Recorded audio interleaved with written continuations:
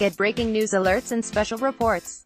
The news and stories that matter, delivered weekday mornings. Feb.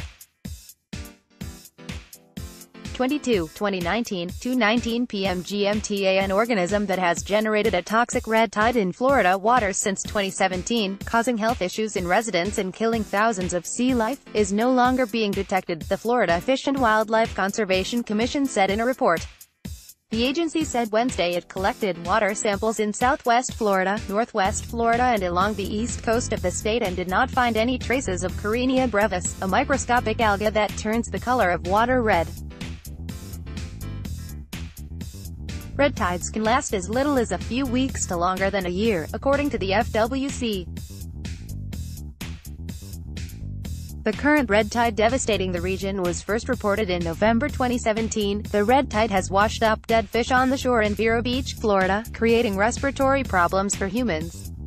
Edith Witter, Orca, Florida. Many red tides produce toxic chemicals that can affect both marine organisms and humans, the agency said on its website.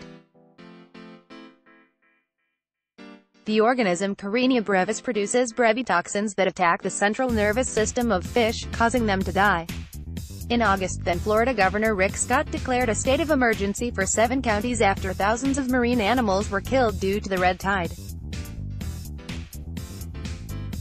In a statement, Scott said he wanted to provide significant funding and resources to the communities experiencing red tide, so we can combat its terrible impacts. The toxins released from the algae can also be harmful to people, the FWC said. When the toxins are breathed in, they constrict passages in the lungs, causing difficulty breathing and coughing. Monet Saxor, a resident of Siesta Key, a barrier island right in the path of the red tide, told NBC News in September that she was experiencing headaches and coughing and linked her symptoms to the toxic red tide. "I thought I was coming down with a cold," she said.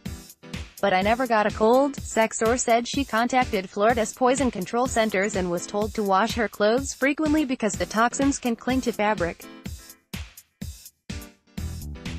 Her doctor advised her to take medicine to relieve her symptoms. The FWC said it will be releasing another report on the state's red tide Friday. Minavin Burke is a breaking news reporter for NBC News.